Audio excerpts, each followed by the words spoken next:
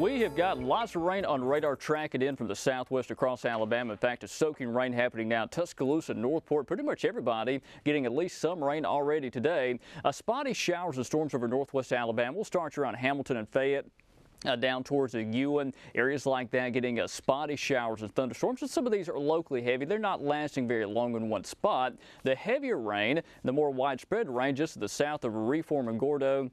And that stretches down Highway 82 towards the Northport, Tuscaloosa, out towards the Lake Tuscaloosa, getting quite a bit of rain out of that. I haven't heard of any flash flooding issues, so that's good, but there is some heavy rain out there. Use caution on the highways. Going to be some ponding on the roadways. Heavy rain near Brent and Centerville, stretching up towards Montevallo, really up Interstate 65 there from around Clinton back towards the Jemison, Montevallo, areas like that across the Chilton County, Shelby County, and into Jefferson County. Again, near Interstate 65 from the east and west. That's moving off towards the northeast at around 30 miles per hour. So let's go live with our Tuscaloosa Tower Cam.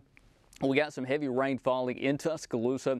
Some of the heavy rain just off to the distance. See that curtain of rain there just towards downtown Northport. That's where some of the heavy rain's happening right now. A little core rain on radar. In fact, let's go back over to radar and show you what's happened across the area.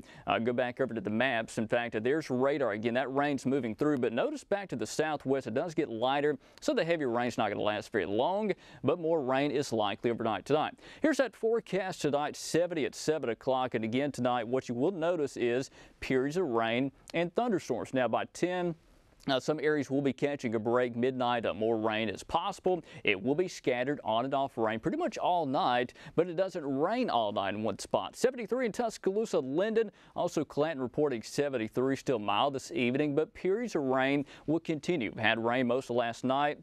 And again, rain for most of today across Alabama. See some waves of showers and storms continue moving in from the southwest. This pattern will continue all week and into the first half of the weekend. Rain total so far 0.66 in Tuscaloosa, but notice here, down to the south, some extreme flooding issues happening along the Gulf Coast of Mobile area, down towards Biloxi, Pensacola. Lots of rain reported there over the past 48 hours. And again, this will continue over the next several days. Have that umbrella handy all the way through the rest of the week and again into the weekend. 60s tonight, 70s tomorrow, scattered showers likely tomorrow and again.